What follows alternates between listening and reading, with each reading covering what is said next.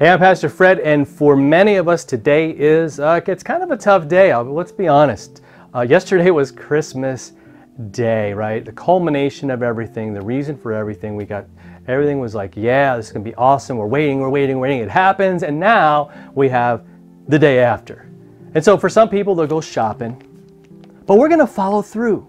That's what we've been doing. So hit that subscribe button, and we're going to continue to follow Jesus.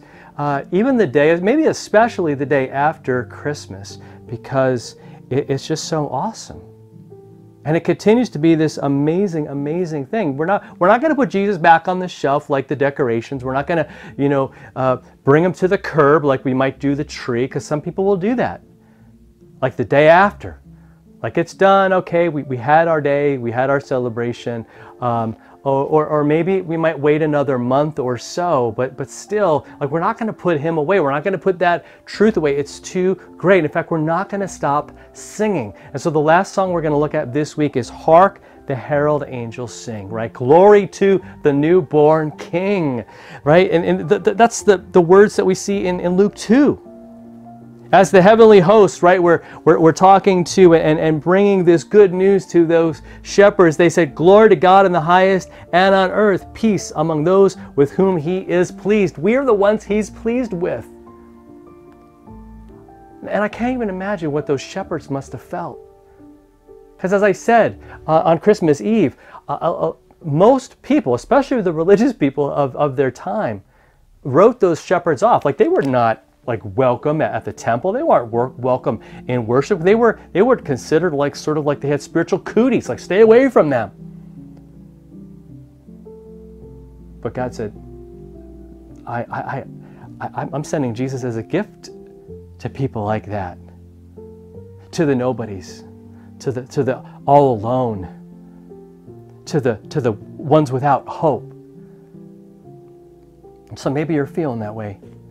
Right, and maybe you're just feeling overwhelmed. And you're thinking, oh man, I wanted Christmas to be so much more. And maybe it was a big, incredible disappointment, right? When it came to the gifts, or when it came to family coming over. Maybe there was an issue, maybe there was a fight. I'm not sure what it was or what your experience was. But here's the thing that I know for absolute certain is that Jesus is with you, and there's still a reason to sing. Because the newborn King is the one who died for us. The newborn King paid the ultimate sacrifice for you and for me. Give us the ultimate gift. And it's not one you have to return. It's never one that's going to, that we're going to outgrow. It's never going to wear out. It's never going to get old. In fact, I think it just becomes more and more incredible to us as we understand more about it. So let's spend these next days as we're getting ready for New Year's. We're getting ready for 2021, aren't we? But we've got the greatest gift ever and the greatest reason to keep on singing. So what I want you to do, go back to some of the follow-throughs from earlier in the week, and there's all those songs. Go to whatever streaming thing you use or whatever it is, follow those links and just listen. And what's really cool about things like YouTube is that there's the version I'm pointing you to, but often there's a whole bunch of other ones in the list. And you might discover your new favorite song, your new favorite version for Christmas might be there waiting for you, all right? So let's keep on singing. Let's keep on giving glory to God in the highest and just embrace the peace that he gives to us in Jesus, all right? We'll see you next time, and again, a blessed Christmas to everybody.